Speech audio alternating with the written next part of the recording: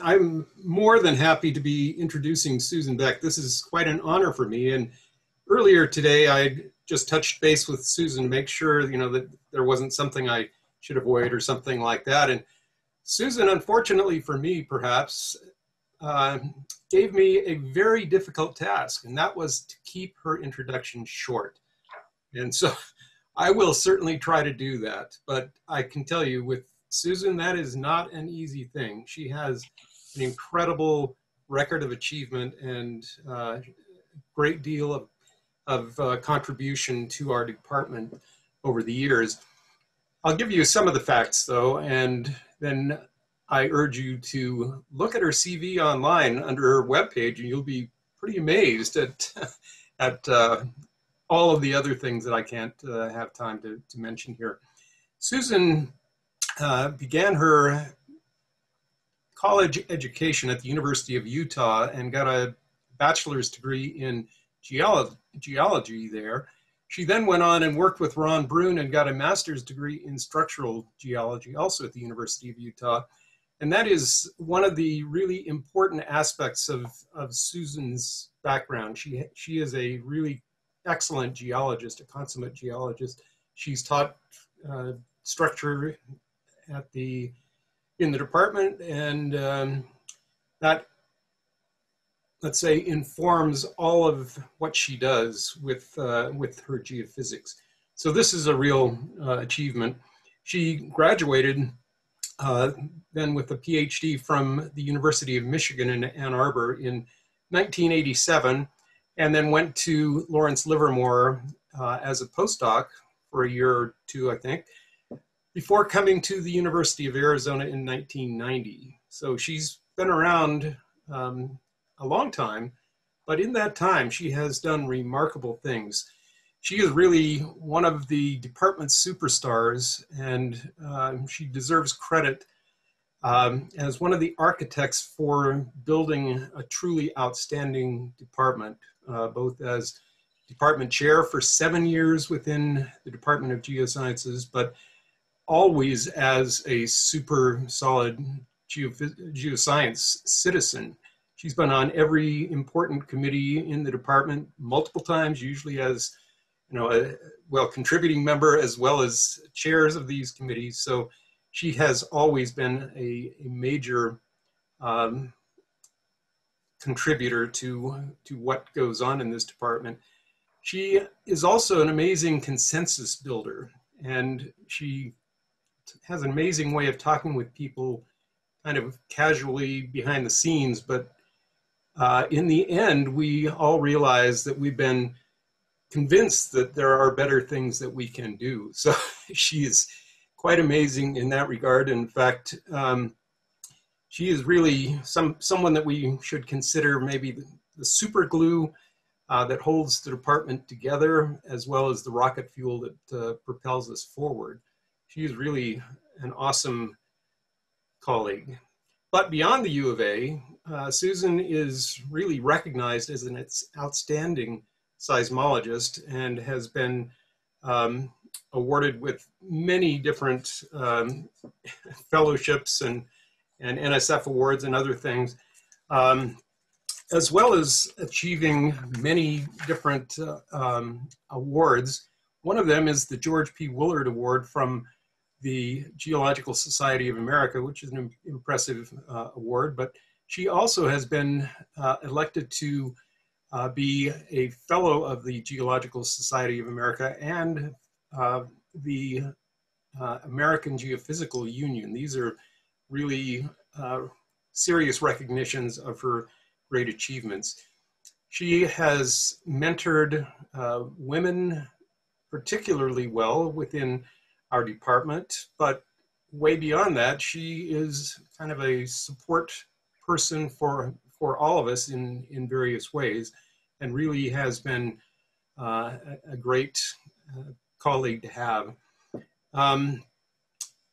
Let's see, I guess I am supposed to keep this short, so I'm leaving out most of the good stuff. I mean, she has statistics like over 125 publications, peer-reviewed publications, by the way, and numerous, other things that there are simply great achievements for any scientist. She is globally recognized as one of the best seismologists, I think, and we are very lucky to have her today. She's going to be talking to us about one of the things that she has specialized in. She's probably most noted for her work in Turkey along the North Anatolian Fault Zone and for her work on subduction zones in South America. So today we are very lucky to have our friend and colleague, Dr. Susan Beck, who will be presenting to us a tale of two modern flat slabs along the South American subduction zone. So thank you for being great for all of us here, Susan. Well, thank you, Roy, for that kind introduction. And I'll just jump in. Let me know if you can't see my slides. So I'm really glad to be here to talk to you today about the modern flat slabs. And this is a project that George Nat and I have been working on for some time, but particularly over the last decade or so. And there's a lot of contributions to that. A lot of the people shown here are former students or current students, and it's been a long interest in ours. I think in large part because of the laramide flat slab that I sort of grew up with my early training. And when I got here, and not right away, but at some point I thought, well, to really understand flat slabs, we need to look at modern examples where things are actually happening now. And seismology is a good tool for that because we can image what's below. The geologic record is not quite the same as in the Western US, but we've learned, I think, quite a bit over the last decade about at least the two flat slabs in South America I'm going to talk about. So probably you know in South America that there's a break in the arc magmatism. These red triangles are the active arc, and there's a flat slab in Peru, and there's a flat slab in Chile and Argentina. And these have been known for quite some time. And a lot of work has been done on what are the conditions that cause flat slabs. Because about 10% of the subduction zones have flat or shallow subduction, but most of them don't. But yet we see them throughout geologic history, or at least we infer that. And it's almost like these slabs flap in the wind and change their dip. So modeling and other kinds of studies have suggested that you need a positive buoyancy in the downgoing plate to get a flat slab. And there's different ways to do that. You might have a very young age for your oceanic lithosphere that's subducting. You might have thick oceanic crust that's low density that would contribute to that, or you might hydrate the downgoing lithosphere so that it's less dense. And you might do that with faults in the outer rise before they subduct. And so there's a number of ways that you could get that downgoing slab to be positive buoyant relative to the regions around it. The other thing that's often called on is some increase in trenchward motion of the overriding plate, and maybe a weak mantle wedge, decreased asthenospheric viscosity and some kind of suction force. And then you could break off the front dense part of the frontal part of the slab to get it flat. I like working in South America because, first of all, the age of the downgoing plate in this whole region is 35 to 40 million years roughly. And so there's not big changes. So we can't really call upon changes in the oceanic age to cause the flat subduction. So that's one thing that's rather nice. And then we see ridges such as the Nazca Ridge being subducted at the south end of the Peru flat slab, and the Juan Fernandez Ridge being subducted. And spatially, they correlate nicely with the flat slab regions. But we also see the Iquique Ridge, and I've just caught a piece of the Carnegie Ridge, and those two ridges don't cause flat subduction, and they don't shut off the arc magmatism. So it's a good place to sort of look at along strike variations in all of this. But in addition to wanting to understand those favorable conditions, we also want to understand how coupled the upper plate is, and if so, what's the response, how coupled the downgoing plate is to the upper plate, and what's the response of the upper plate to that coupling. And then what about this basalt or basalt to eclogite transition that we think the oceanic crust goes through at some depth between 40 and 80 kilometers again, depending on the temperature and that exact composition. And when that happens, is that where the slab begins to resubduct more steeply? And in normal subduction zones, often this transition is where the slab does become a little more steep. There's a change in the orientation. So we kind of expect that to happen. And then what can we say about flat slabs and dehydration of the overriding continental lithosphere? Are there fluids coming off the slab like we might see in cartoons for the laramide? And this is probably one of the hardest things to get at. And then finally, how do slabs become unflat? You know, throughout geologic history, we see flat slabs and they're not flat, and we sort of brush over how they actually become unflat or get steepen up again. And so I want to touch on that, because I think we see evidence for, I think we can answer a lot of these questions with work on these modern flat slabs. And of course, I'm going to use seismology as a tool, because that's what we do in our research group. And I'm going to summarize a lot of studies over the years with some more recent things that we've put in and trying to kind of look at what I think we've learned. So we'll jump in, you know, 2008 paper, this is sort of the state of looking at modern flat slabs, noticing that, you know, there's flat slabs and ridges going in and roughly changes in dip, with the Carnegie Ridge sort of being anomalous, where it's a big ridge with thick oceanic crust and not so much evidence for what the slab does. But we're currently working in Ecuador at this, where this is being, where the Carnegie Ridge is being subducted. And indeed, the slab is not flat, the arc is not shut off. So that adds a question, why isn't there flat slab here, but there is in these other places? So again, it's a great place to look along strike. So how do we get our data? Well, I have to show some field pictures just because my geologic colleagues always do. And I don't want them to think that I never go in the field. But over the years, one of the reasons it's taken us a long time is we do have to do a fair bit of work to collect data. There's some existing data we can use, but not nearly enough. So we go down and we find small towns where there's people that will allow us to put a station in their courtyard or backyard. It usually requires having a lot of tea and mate, or depending on where you're at. Then we ship tons and tons of equipment down, we test it all, and we load up trucks, many trucks, and head out in the field. And we dig holes, sometimes with a jackhammer, sometimes not. We put up solar panels. If we're up in the high Andes, we've got to get above the snow. So here's some of the, this is a solar panel above the Argentina flat slab. We got all the equipment in boxes that we bury, a sensor and electronics. And then we go every 4 to 6 months and pick up the data. It's getting recorded, in this case, on this little orange disc there. Sometimes it's on flashcards. But as you can see, it can take a long time to even do one station. And we've put in the Andes over 500 stations, our research group has. So it's just to get data is a fair bit of work. So let's jump in and talk science. So I'm going to compare and contrast the Peru subduction zone, the southern end of it, where the Nazca Ridge is subducting, with Argentina and the Juan Fernandez Ridge. And these are just several decades of ISC earthquake locations, a global catalog for depths greater than 40 kilometers. And reds are shallow, greens are more intermediate, 100 to 150 kilometers depth, and then purples are deeper. And right away you see here, look at all of these green earthquakes, and those are all at around 100 to 120 kilometers. When you compare that to Peru, when you're south of the flat slab, you see the colors increase with depth, and these lines are the contours for the slab. But as you go north to the flat slab, there's a lot less earthquakes in here.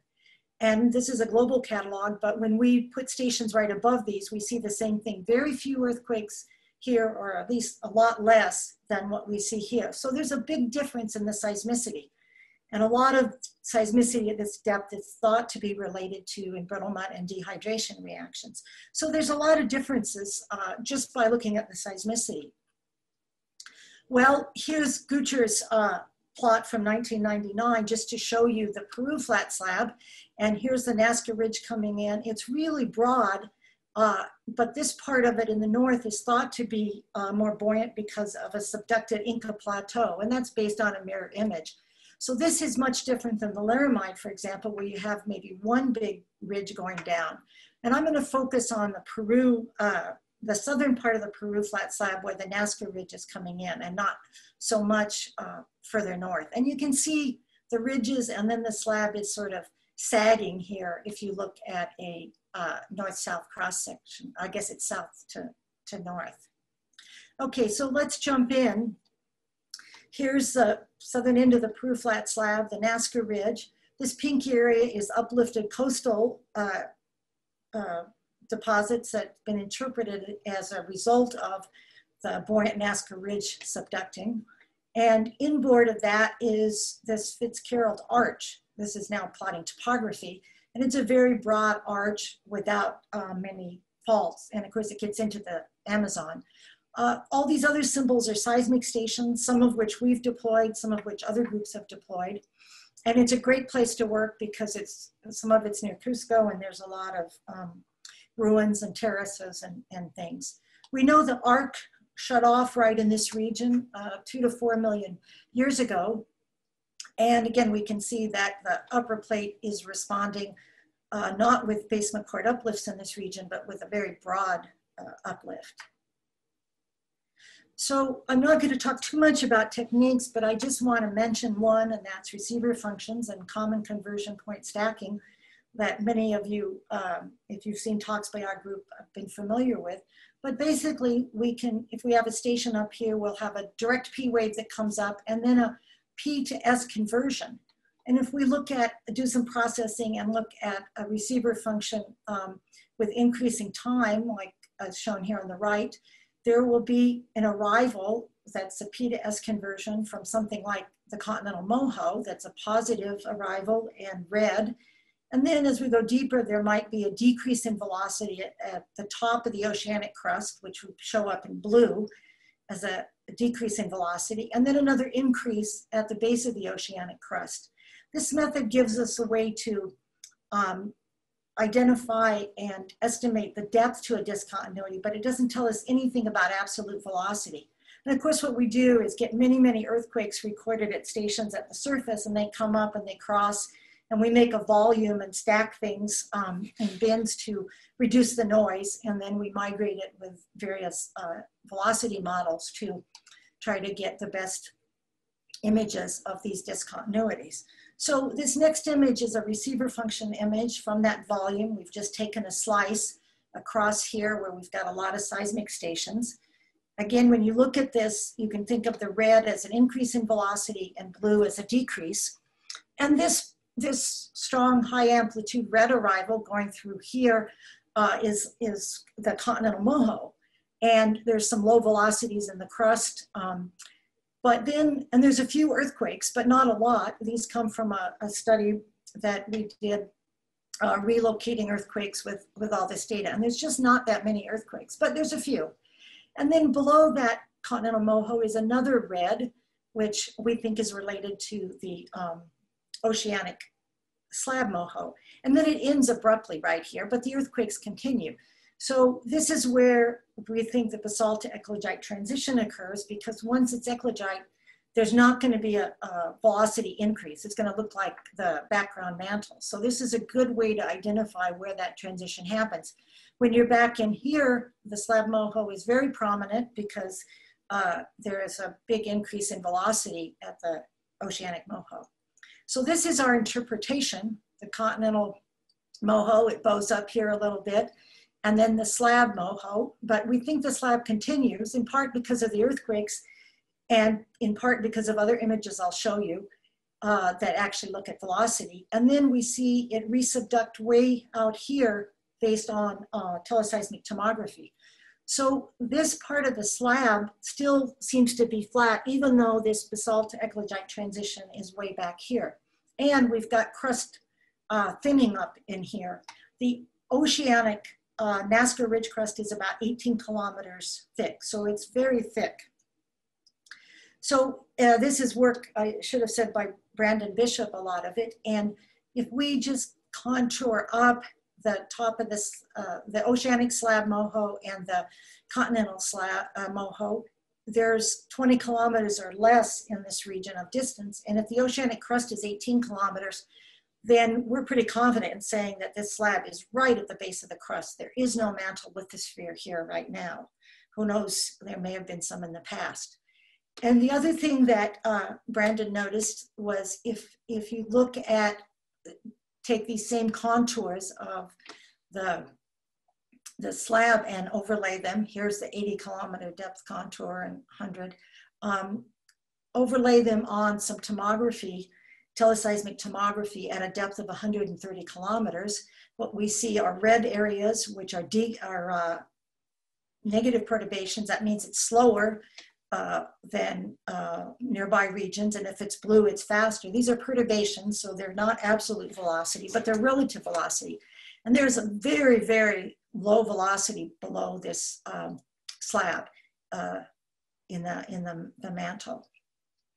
So that suggests to us that maybe one of the reasons you can keep that slab flat so far east is because you've got upwelling in the mantle below it, and it's a sub-slab mantle, even though that's probably, even though the oceanic crust is probably eclogite.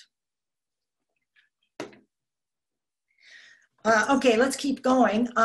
If we look at crustal thickness throughout this whole region with lots of different kinds of data, this is what we see, the thick crust that you'd expect in the high Andes, but right here, it's still high elevations, but the crust thins dramatically to 45 kilometers or so, 40 to 50, instead of, 65 to 70. And this is right where the ridge comes in.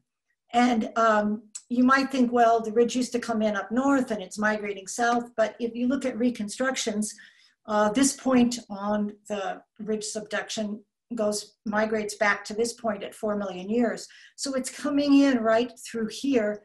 And we've suggested that it's mechanically thinning or scraping off the base of the crust. And if there was mantle lithosphere, it's been removed. Of course, we can't say when it was removed.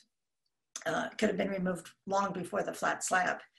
And so then the question is, well, if it's removing some of the base of the crust, where's that going and what's it doing?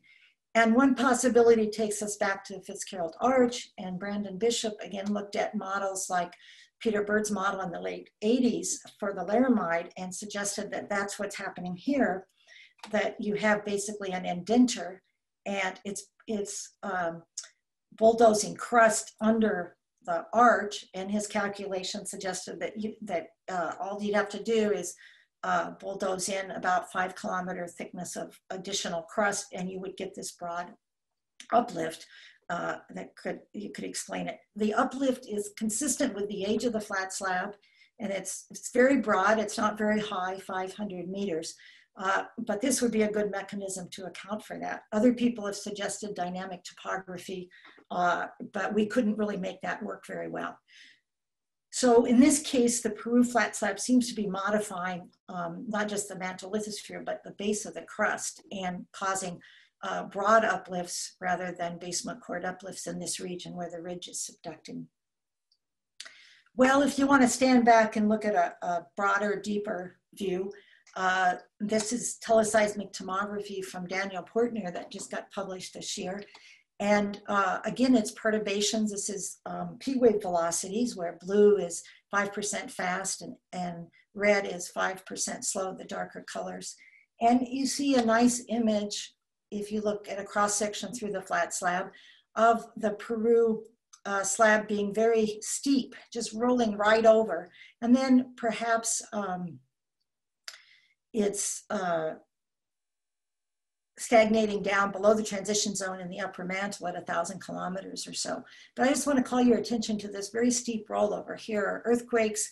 This technique doesn't really image above 150 kilometers, but we see this really nice rollover. Emily sees the same thing in her work with the S-wave velocities. And this steep bend seems unusual. You know, it's almost a 90-degree bend in the slab. And people have pointed out to me over the years, well, how do you get a slab to bend like that? And I don't know the answer, because in general, there's not a lot of small earthquakes there that suggest bending. But just last year, there was a magnitude 8 earthquake in this position of the bend, but further north. And the suggestion there was that it was due to bending forces. And this earthquake was at about 120 kilometers. So again, where the slab is going down in the oceanic lithosphere. And so perhaps it's bending, it doesn't produce a lot of small earthquakes, but every now and again, it's going to produce a magnitude 8. And 8s are unusual for 120 kilometers deep. Well, we can also look at the surface wave tomography. And again, everything's got a different color scale, but this is perturbations in the S-wave velocities now. So again, red is slow velocities and blue are faster by plus or minus 4%. And in map view at a depth of 75 kilometers, we see a lot of blue for the flat slab, which we would expect. And if we look at a cross section just south of the flat slab, D to D prime, this is what it looks like. We see a dipping blue zone that's consistent with a downgoing slab. Earthquakes are all at the top of the slab, either in the crust or upper mantle. And then we see slow velocities above the slab under the arc where these red triangles are. Again, what we would expect, this would be the mantle wedge under here feeding the arc. But as soon as we go north to C prime, we see a very different image. We see that low velocity zone, just like we saw with the teleseismic tomography. We see the slab resubducting out here like we do with other methods. And then we see this blue flat area. It seems a little shallow, but it's probably the flat slab and the earthquakes are in it. Unfortunately, it doesn't continue on, and there's maybe some reasons for that I won't get into, but not too bad. But then when we go to B prime, it's totally different. Look at this pattern. It looks like the slab is dipping here, resubducting way back here near the coast. This is work that we did with Laura Wagner and her graduate students when she was at North Carolina. And we went round and round on this, but it looks like, at least the interpretation we've come up with so far is that this is the flat slab, but it's broken and starting to resubduct. Now there's some earthquakes here that seem like they ought to be in the dark blue, but at any rate, there's light blue, so maybe it's still part of the flat slab, and it's breaking up. This cross section is just north of the Nazca Ridge. So our thought was that this is really buoyant. It's sagging to the north, not so buoyant, and it's finally giving way and starting to resubduct back here. This is quite different than breaking off the front end, the frontal part of the slab. So one last thing that more recently I've been working on with Laura is trying to understand these earthquakes. So again, this is a map of earthquakes in the Peru flat slab. Here's the Nazca Ridge coming in. And if you look at a cross section where we've projected the earthquakes, a lot of earthquakes to the south, a lot less here, but look at this gap. And that corresponds right where the Nazca Ridge is subducting. And you can see the topography, this is bathymetry on the Nazca Ridge. So why would you not get earthquakes here? And how does that relate to dehydration? Well, the idea, the hypothesis that we came up with for this paper was that if we look at a cross section, here's our oceanic crust of normal thickness in this pinkish color. And here's the over-thickened Nazca Ridge. And here are all the earthquakes projected over, and the blue is hydrated mantle. So when you're off the ridge, you're getting all these earthquakes in the mantle below the oceanic crust because those regions are able to get hydrated. But what if when you have over-thickened oceanic crust, it's not possible to have get the earthquakes because this was never hydrated. The outer rise faults never made it deep enough. So you've sort of buffered it with the over-thickened crust. You haven't had water be able to penetrate. And you can look at PT diagrams for depleted mantle and altered crust. And in general, we do think these earthquakes are probably in the mantle below the oceanic crust. And these are different regions where you might get reactions that would release water. And if we only knew the temperature, we'd have a much better handle on this.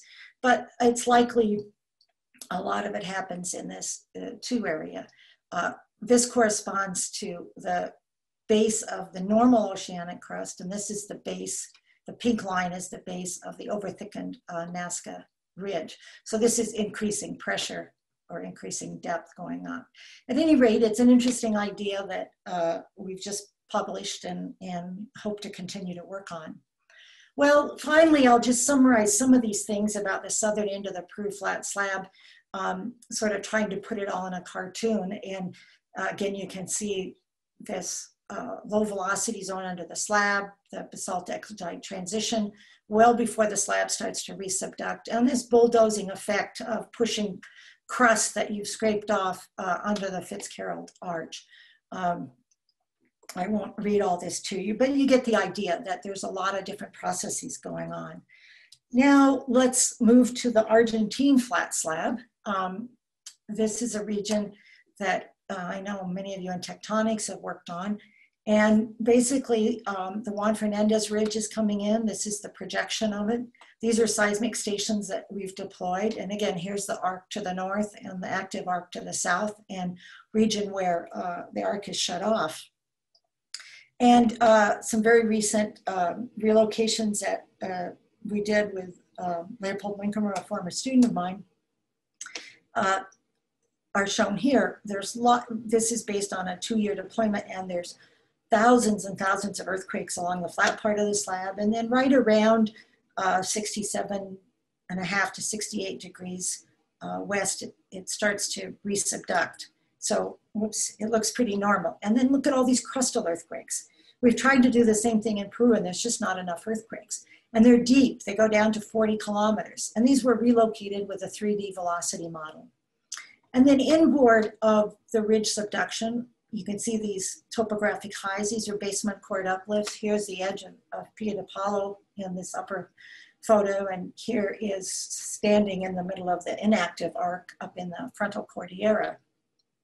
And this region is made up of a number of terrain boundaries that got created back in the Ordovician. So it's had a long geologic history as well. And we do think that we are seeing some of the terrain boundaries in some of our images. So right away, you can see how different it is than the Peru flat slab subduction, both in the seismicity and in the response to overriding the overriding upper plate. Well, the arc shut off, and this is a figure from a Pilger 2018 database. It's online, going from 0 to 30 million years as a function of longitude. So here's the arc going away, then sometime around 20 or 25 million years, it broadens out. These are magmatic ages, but they're not volumes. So you don't know how much volume any one of these dots are. It kind of goes along. And then it really changes starting somewhere between 5 and 10 million years. And then here's the region where the arc just shuts off. And there's a little bit of really small volume magmatic activity out to the east, but very small volumes.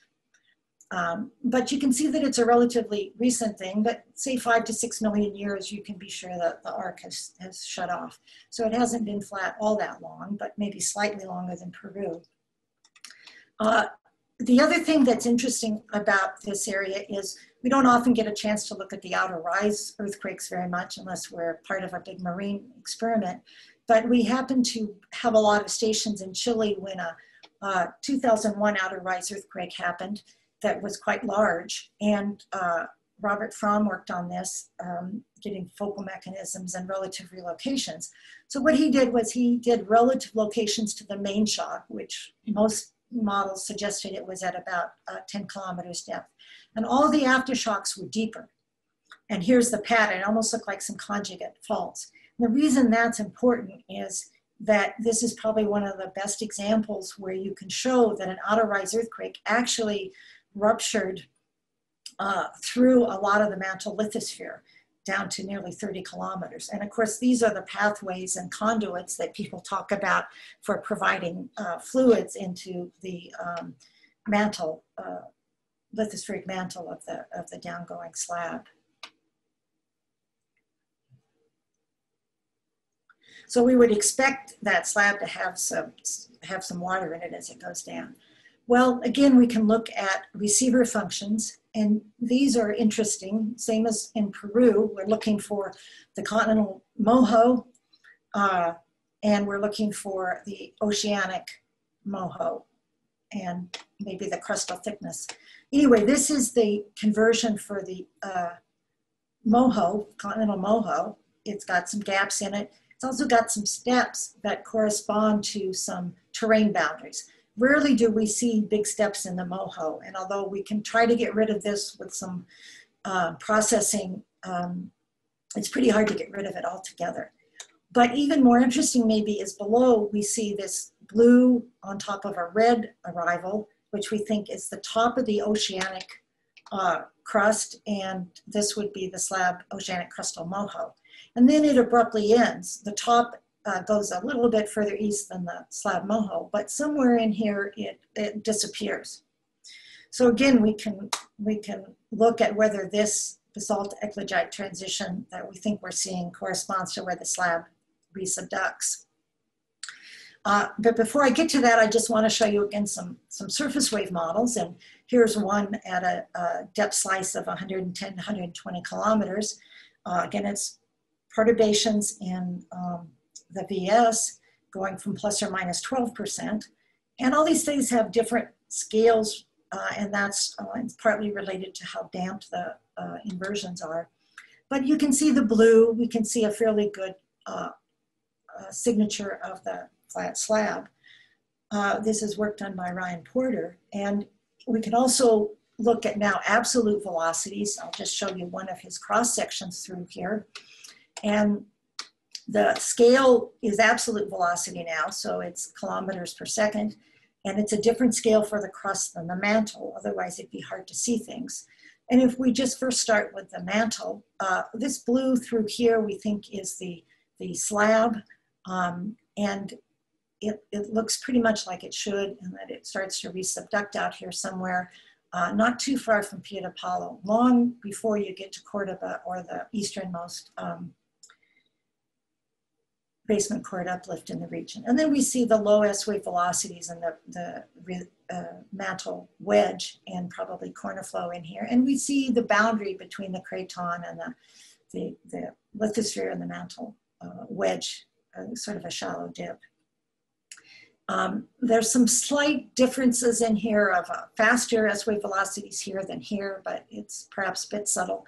And then we see some very high velocity lower crust up here, and especially where a lot of these earthquakes occur.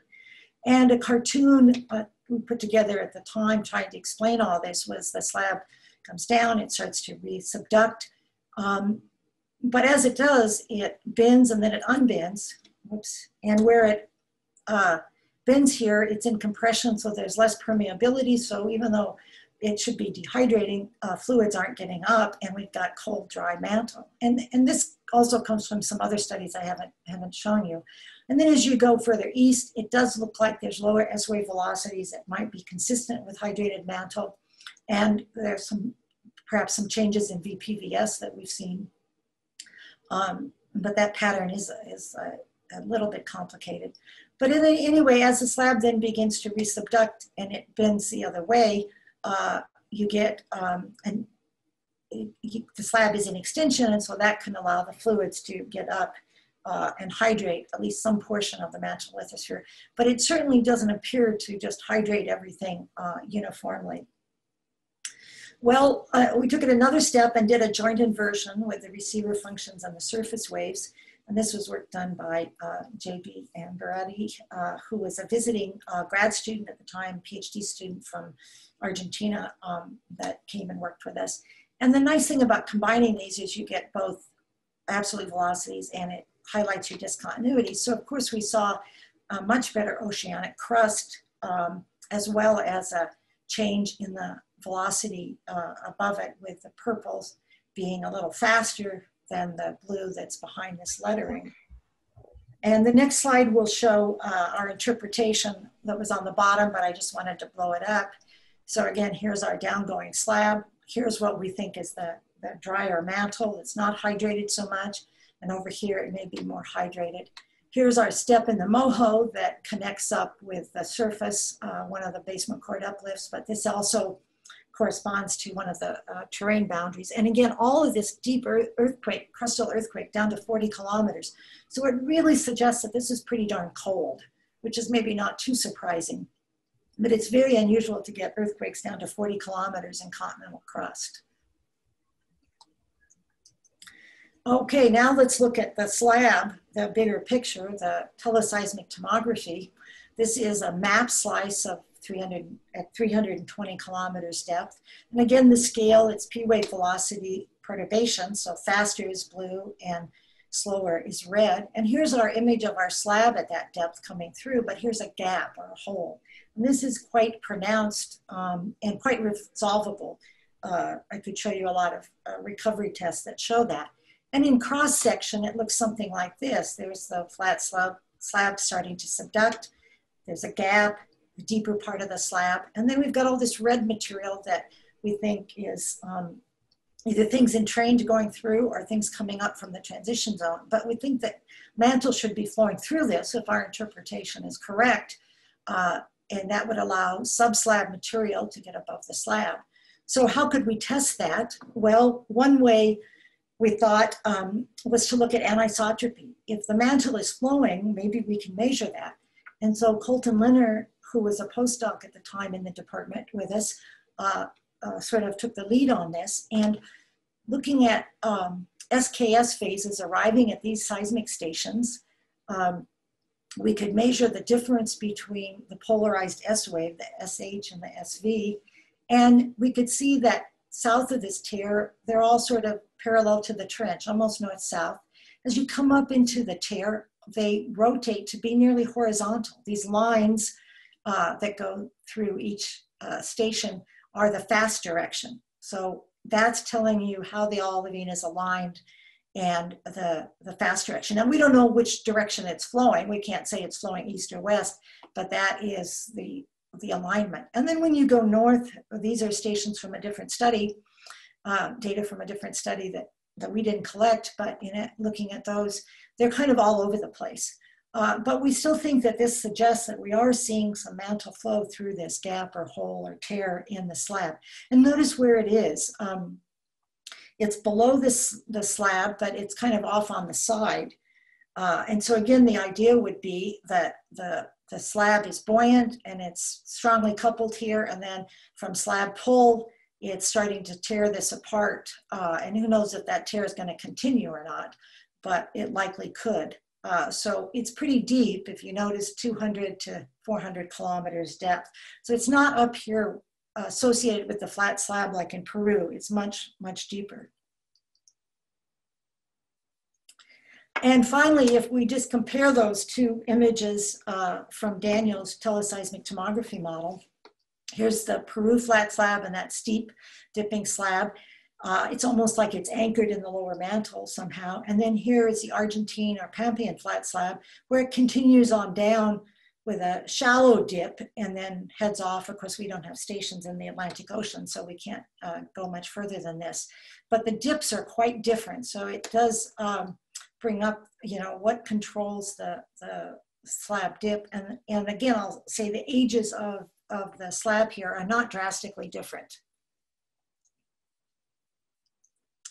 Well, I don't want to go too long, but I wanted to just say a couple of things about the Laramide flat slab, and just very few. I know many of you are working on it, and there's so many things you could talk about. But the basic idea is that there was probably, if we just look at a map of the Western US and overlay some outline of the Shasky Rise, which is in this red, showing the scale of it, that's subducted here. And you can pick what angle you want based on when it was and what the convergence rate you think was. And we don't know how far it goes, really, how far the flat slab goes. Here's Wyoming. Maybe it curves up and goes into Montana. We know there's basement chord uplifts up here. Some of my favorite ones are here in the Beartooth. But at any rate, here's what it might look like. And here's some slab contours that we've overlaid. And we're not sure what's happening on the edges. There's lots of ideas for that. But basically, in this region, where it first goes in under the Mojave, it's fairly shallow. And then it really steepens up to where you get under Wyoming, and the slab is more than 200 kilometers depth at the time of this subduction.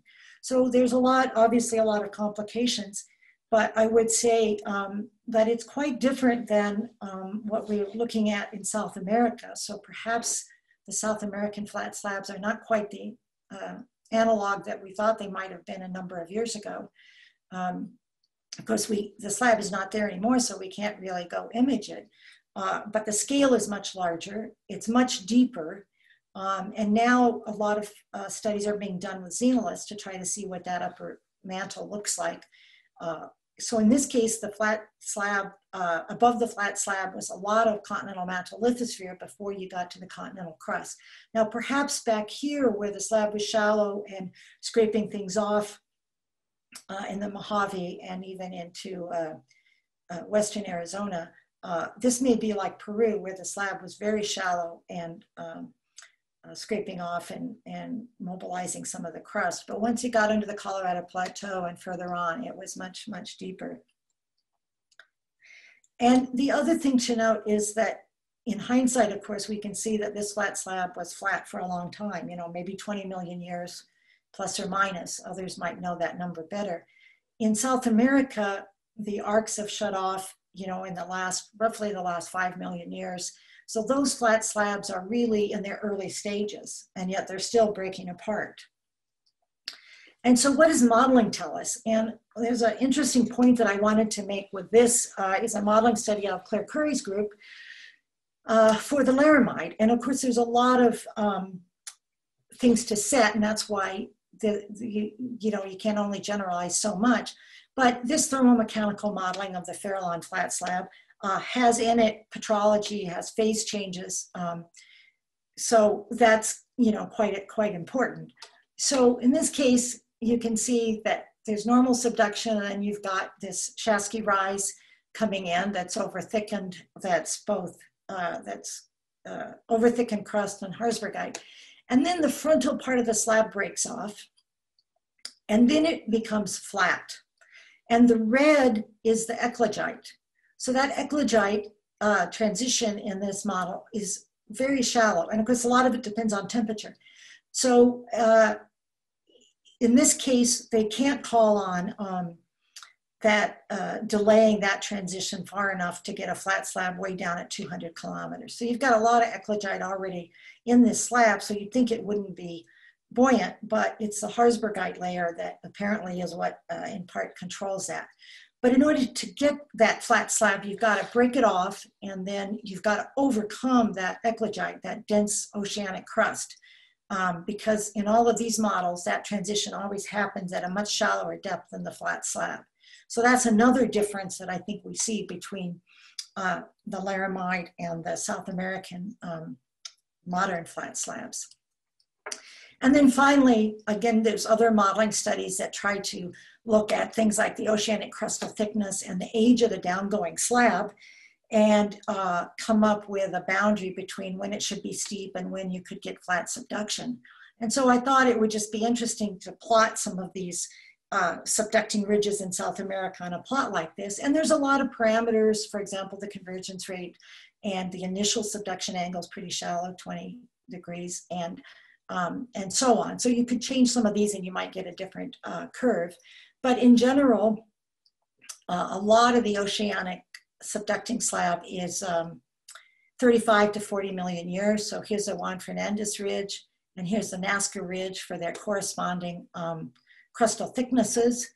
The Inca, the Iquique Ridge, we don't really know how thick it is, so I got a big bar there. But for the Carnegie Ridge, the central part of it's very thick, and the flank of it, which is CR2, is thinner, and it's much younger.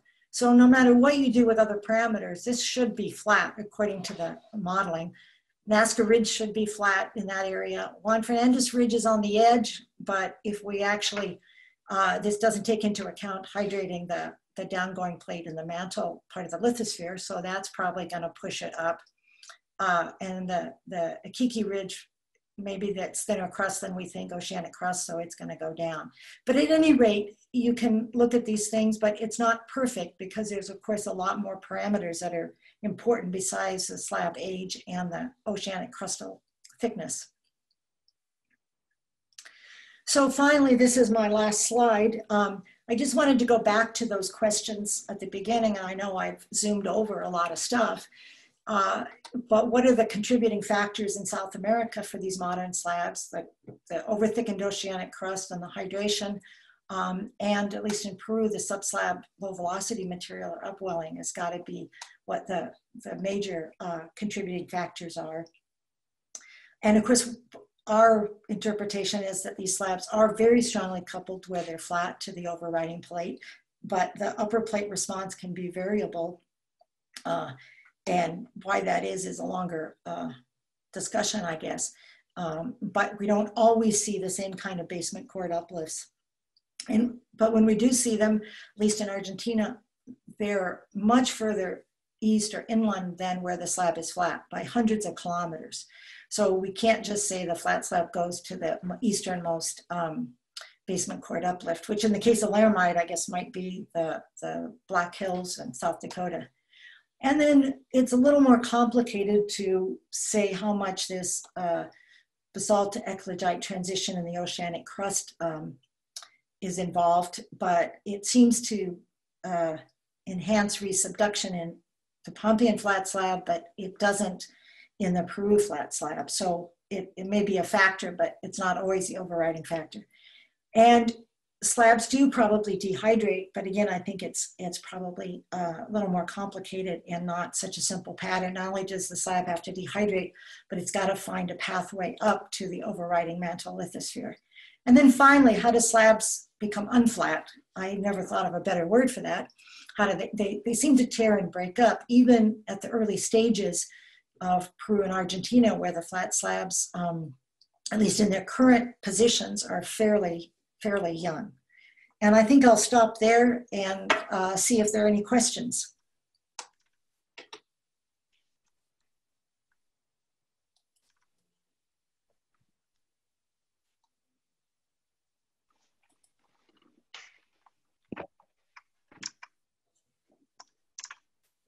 Okay, thank you, Sue. Let me, I can moderate the questions here. Either please just raise your hands. If you click on the participants button at the bottom of your Zoom, you can, or actually, sorry, on the reactions, I guess. Or where is that? Oh, it's in, I believe it's in the, yeah. Yeah, where is this? Let me see here. Well, either way, you can also feel free to type your question in the chat, and then I can convey that to Sue. Sue, I'm going to start off with the question. Can you hear me? Yeah, I can hear you. Oh, sorry. Yeah. So I'm kind of, and this is probably a little, I mean, outside the covered portion of your talk, but I'm kind of wondering, do you see, what kind of patterns do you see of aseismicity versus seismicity, and do they correlate with the coupling that you infer in terms of some of these, like these two flat slabs? Do you see any different patterns in terms of the seismicity, and can you attribute that to the different levels of coupling between the plates in those two different regions? Yeah, I wish we could. So we see the big difference in seismicity of the slabs in the two regions. It's hard to measure coupling. You know, if I had to say, I'd say the coupling in Peru is stronger because you've actually removed material. In Argentina, the slab is below some mantle lithosphere. So the crust might be 50 kilometers thick and the slab is down at 100. So you have at least 100 kilometers of lithosphere. But it's pretty hard to know how those stresses are transmitted and how, you know, how to quantify that. So I'm not sure I can answer that. I would say in both cases, we don't see earthquakes that look like they're shear between the plates like we do in a shallow subduction zone. So that you're too deep for most earthquakes. So the only earthquakes you get have to be, for the most part, in the oceanic plate where they're much colder. And so you could still get earthquakes and where you get dehydration. Most people think those intermediate depth earthquakes are due to embrittlement and dehydration and almost a hydrofracking response. I think that's still up in the air because some people are questioning that, but they seem to correspond to depths where you're losing hydrated minerals. And so when you do that, there should be some water somewhere that does something. Thanks, Sue. Thanks also to Chris Herrick for clarifying that hosts cannot see the raised hand button. That's why we had difficulty trying to find that button. But if you raise your hand, I can basically give you the screen. You can ask your question to Susan.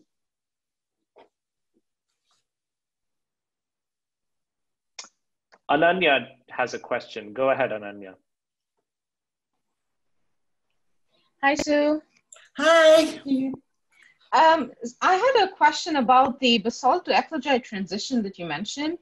So you said that in one case, it may have contributed to resubduction and not in the other. Could you maybe explain that a little bit? I mean, I know that there's a density change, and so I would expect that that would contribute to resubduction, but where you did not observe it contributing to resubduction, what may have been the reason there? Yeah, so I've sort of talked to that very simplistic, and I know that transition has a range and different conditions, but the reason in Peru we don't think it's controlling it is because the slab stays flat. And the only thing we saw that could do that is that very low velocity below the slab. And a lot of these low velocities are thermal, so it's a warm region, it might be an upwelling, and that would add buoyancy below the slab. And in general, people haven't really talked much about slab buoyancy being anything but what's in the slab. But we're calling on it to be below the slab much deeper than you would normally think about. We're trying to find a way to keep it flat, because again, that big density change ought to make that slab pull just go right down. And that's sort of the reasoning that most people say, no, that's where it should happen, is where the slabs resubduct. But in the case of Peru, it's off by hundreds of kilometers. So we were called on to try to find a different explanation for that. Okay, so you're saying that it's basically the upwelling that's maybe canceling out the density change. Yeah, that's Okay. right. So you'd have to look at the whole density structure much deeper than just the slab, which is what we usually do, is we just usually worry about the slab and the surrounding region.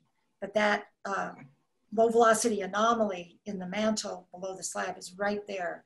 And I don't think that's a coincidence. Okay. Thanks, good question. Thanks for the answer.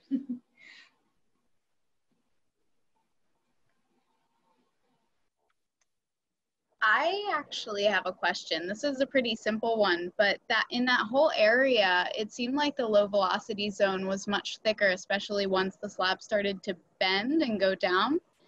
As compared to, you showed both of Daniel's teleseismic profiles, I suppose, and the slab is much thinner in the one. Did I not look at the scales properly? Or no, that's right. When you look at the blue slab anomaly in Peru, it looks a lot thicker than it does to the south. And we've looked at that as to whether that can be some kind of an artifact or not. But, and you know, I don't know that Daniel's on the call, but it constantly shows up. So in an earlier study, we did suggest that the slab had thickened in Peru relative to the south, and did some calculations on that. I think Daniel is a little bit leery to make too much of that because of some of the things in tomography, some of the things you can get. But it's a really important question, and I'll tell you why. And that is because if you've seen these studies where people try to pull out the slabs and reconstruct things going back in time, they do them in Asia, they do them in South America out of, I think it's Johnny Wu's group at University of Houston. They take those thick slabs that people see, especially from the global models, and they say the slab is all folded. And so when you unfold it, you get a huge amount of slab that you can pull out. And we don't get anything nearly as thick as the global models because we have better resolution. But we're cautious about those differences because we're not quite ready to say they're all folded. But on the other hand, it does seem like we constantly get them to be slightly thicker. So that's a good observation that I didn't want to get into. Thank you. For that. Yeah. That's interesting. Yeah, it is interesting. It has implications. Pranabendhu has a question. Oh, sorry. Go ahead. Oh, Pete, I'll get you next after Pranabendhu's question. Go for it. Thanks. That's a nice talk. I just have a quick question. I probably have missed it, but those magmatic gaps, are those like correlatable with the subduction angle? For example, they are taking place at a further distance. I noticed that there are hydration that you showed in some of the places, which may cause some of those volcanisms, but I don't see on the surface. Yeah, so that the thinking is that where the slabs are flat, you don't have any corner flow. You don't have a asthenospheric flow. And in a normal, typical subduction zone, that would be where you release the water, it goes into the asthenosphere and produces melt. But when you have a flat slab, even though you're releasing fluids, it's going into the mantle lithosphere. And so you might get some small volume melts, but it can't generate the big arc magmatism. But people still think that it's hydrating, at least in some places, the mantle lithosphere. But once you close off that corner flow, that mantle wedge and the asthenosphere, it seems to shut off any of the big stratovolcano arc magmatism that you see. And when it starts resubducting, it's already dehydrated. Well, that's what we're thinking. There's a little bit of small volume, but you don't see, it's not like we see the big arc stratovolcanoes move inland and be right above where the slab is resubducting. There is a little bit of small volumes of magmatism there, but not much, and particularly none that we can really find in Peru. So I think it does suggest that probably it's dehydrated. And of course, when the flat slabs are gone or whatever they do, then we may see a big flare up in magmatism because there'll be a asthenosphere coming in. Thanks. It's a good question. Interesting. Thanks. Go ahead. Can I go? Pete, Yeah, go ahead, Pete. Okay. Susan, I can't keep up with all this progress. It's so fast. It seems like the last time we talked, it was quite different. It looks like the slab penetration business is getting pretty well resolved. I wonder if you have done any back calculations using plate velocities and directions to establish when slab penetration into the lower mantle did take place. I haven't done that, but it wouldn't be very long ago, I don't think. And you're right, I should do it, you should do it.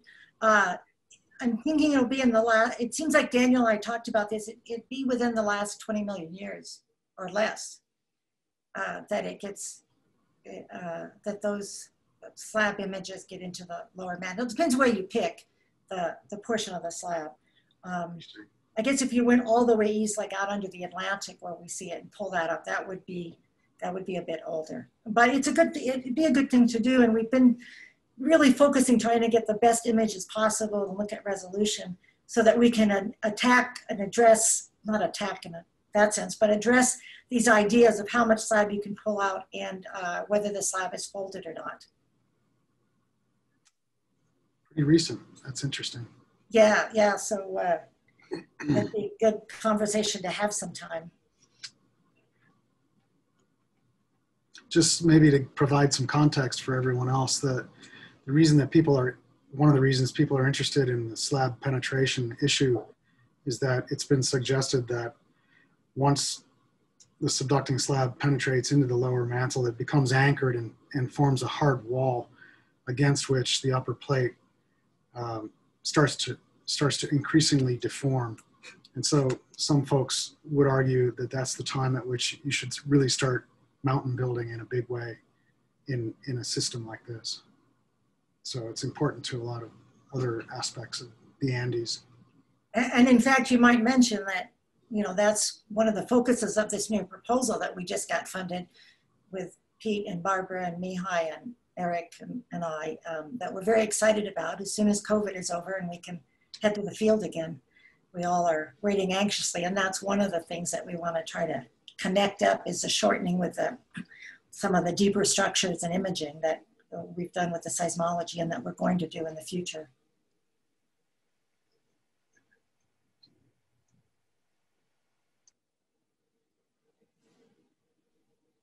Ananya, go ahead.